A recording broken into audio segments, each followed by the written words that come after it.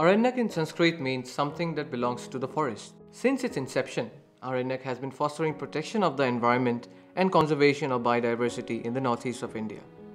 Reaching the remotest corners of northeast of India for exploring the unknown and at the same time leaving its mark in the field of research-based conservation in India and abroad. Starting from the tiniest amphibians to the largest mammals, or from the threatened aquatic to terrestrial, arboreal, or airborne species in our ecosystem.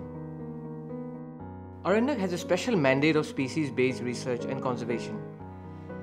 Species research involves monitoring of threatened wildlife and exploration for extracting information on species crucial to conservation, providing alternate livelihoods to communities living in the fringe villages of the protected areas, education and awareness of the masses, and particularly the younger generation.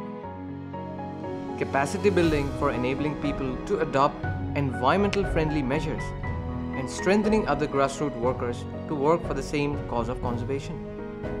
Strengthening law enforcement for better protection of wildlife, Aaranyak is also equipped with technical excellence in various fields of research, including the only NGO in India to have its own wildlife genetics laboratory and with an in-house GIS laboratory as well, along with an in-house documentation and media production facility. Scientific study on the issues related to water and climate of the region and also human and social dimensions. Aaranyak is recipient of several accolades and awards at regional, national and international levels.